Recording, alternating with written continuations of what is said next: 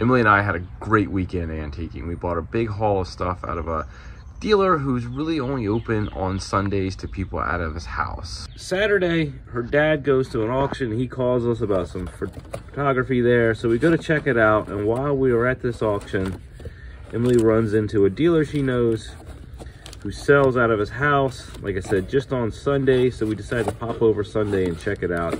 These are the photographs from the auction we ended up with. Some cool stuff. Primarily the reason we wanted to go is this baseball photo, yard-long baseball photo. Yeah, pretty cool thing.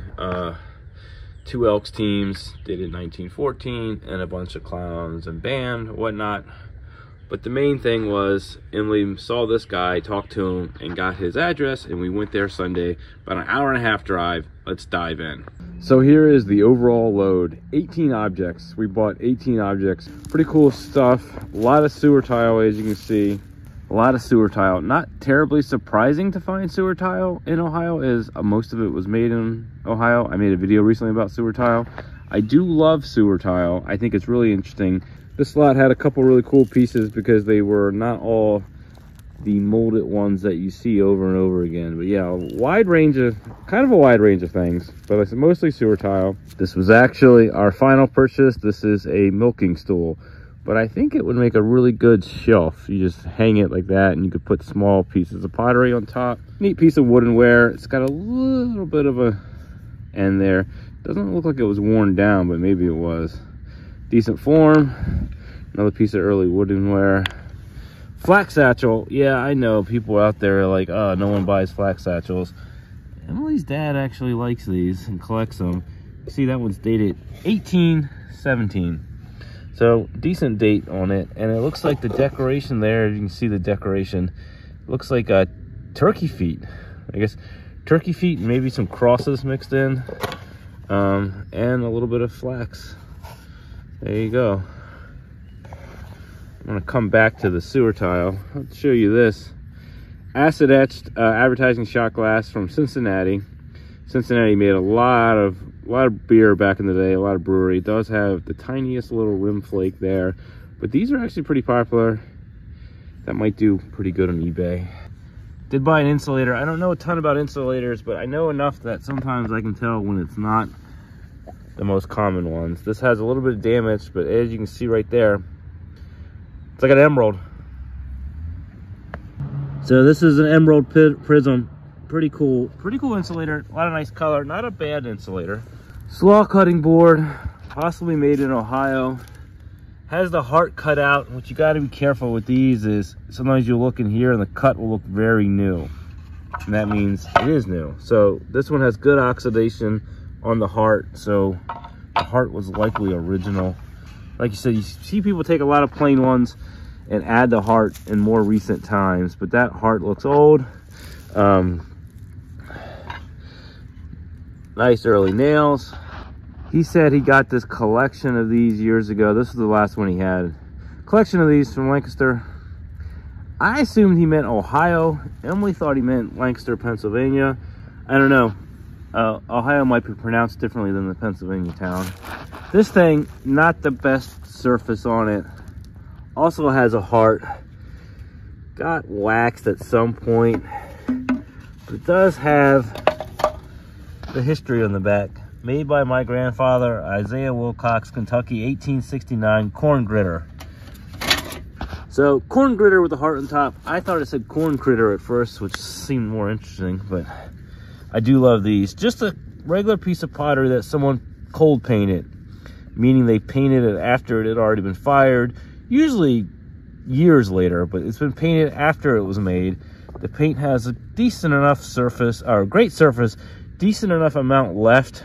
As you can see, some of the flowers are worn down a little bit. He had 3 or 4 of these. I love these things. This one had the best paint, so this is the one I bought. Pair of molds. At first, these were on the shelf like this, pushed together. It was kind of dark in this like barn garage. I thought they might have been fungus, painted fungus. Emily and her dad love painted fungus. Emily's eventually probably going to have the biggest collection of painted fungus ever. But no, there's some sort of ceramic molds. I don't know what these were for. rubber ducks, rubber swans. I don't know, cool things though. People know me a long time know I am a bottle guy. I bought one bottle, Double Eagle. Off the top of my head, I believe these were made in Pittsburgh. I'm not sure. Smooth base example. Very nice looking eagle though. Good color. He had a few bottles, a couple reproductions, a couple European bottles that were later than what I would like for a European bottle to be. But this was the lone sort of early American example. He also had a Hostetter's bitter, which is common, so I passed on that. This unfortunately has had some damage to the top, but still a nice little shelf filler example. Very, very nice color on that. Here we go. Some of the sewer tile. Start with this guy. Seated dog, kind of a common form. Reminds me a little bit of the Cocker Spaniel, or the reminds me like a lot of the early English ceramics. They also made dogs. People loved the dog. This was made with a mold. Most sewer tile was made out of a mold. This one, really cool color on the base. Also made out of a mold. Really neat looking thing. Lion doorstop. This might be more sewer tile adjacent. It might be sewer tile. It looks like redware. It's heavy like marble. Base looks a little bit like marble. Little wear to the face. That might be more sewer tile adjacent. This piece was cool. He's got a lot of size to him. Bigger than average. This piece is really cool for many reasons. One of which is that it's all handmade. You can see the body of the thing, body of the lion. It's just handmade. It's very crude, very folky. Look at there, you see the feet. Super dirty. This barn was dirty. See the feet, the face, very charming, very folky. It's the size. The size is a little bigger than, see, it gets the color right when my hand's in the photo. The size is very big. It's got the log, the base, the hand-formed lion. Yeah, that is a cool thing. Very folky, very charming, and big. So yeah, scale's important. The bigger it is, the better, I think, with a lot of sewer tile, because they tended to make smaller pieces. But super tiny pieces would also be collectible and desirable. Here we go, the final 3 pieces of sewer tile. This one is cool. This one is also handmade. You can tell the body's not very defined. Really obvious with the ears and the face that this is handmade. Has a number on the bottom. I guess came out of a museum collection at some point. Not repaired. You get it in the light, you can tell. Those ears are funky. Funky ears. Had some crackling in the manufacture, but that's neat. And then this piece, this is made out of a mold. This is funky. When I saw it, like I said, it was kind of dark in there. I thought it was some sort of Frankenstein at first. I thought someone put a doll's head on top of a sewer tile body. And then I realized, no, I picked it up and got a close look at it in the light, because it was buried on the shelf. That is how that thing was made. That is some sort of white ceramic face. Now this is made in a mold. See the body's formed. It's also signed. I started going through the book. I haven't, there's nothing in the book with this white ceramic faces or white ceramic mixed with sewer tile. You see a lot of like yellowware mixed with sewer tile, or yellowware, or the whole thing will be yellowware, but that is cool. I'll have to look in the book, see if there's anything else with that same signature. And here we go, the final piece. So the owl is a definite keeper. Emily has a sentimental reason for collecting owls. When her mom passed away, like the day her mom passed away, an owl came and hung out on the porch for like 24 hours without moving, which is really, obviously, if you know anything about owls, very rare. So she collects owls. This is particularly nice because you can see with my thumb I'm pointing, the eyes were applied.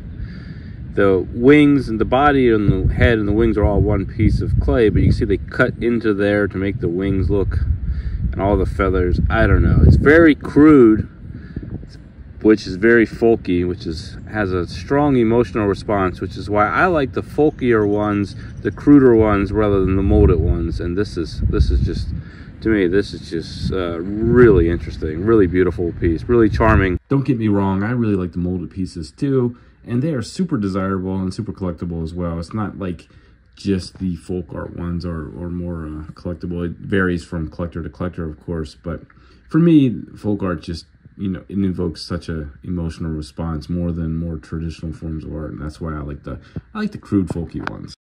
Works as a shelf, really cool shelf, I think. Super thankful for Emily for finding this guy and knowing this guy, and this is cool stuff. Hey, so that was the load. I think a pretty good day, a pretty good haul, as they say. Hopefully you enjoyed this video. If you do, please hit like and subscribe to follow my nomadic antiques journey as Emily and I travel around the country buying and selling antiques, setting up at flea markets, shopping flea markets, and all the rest of the things. Thanks for watching. Peace.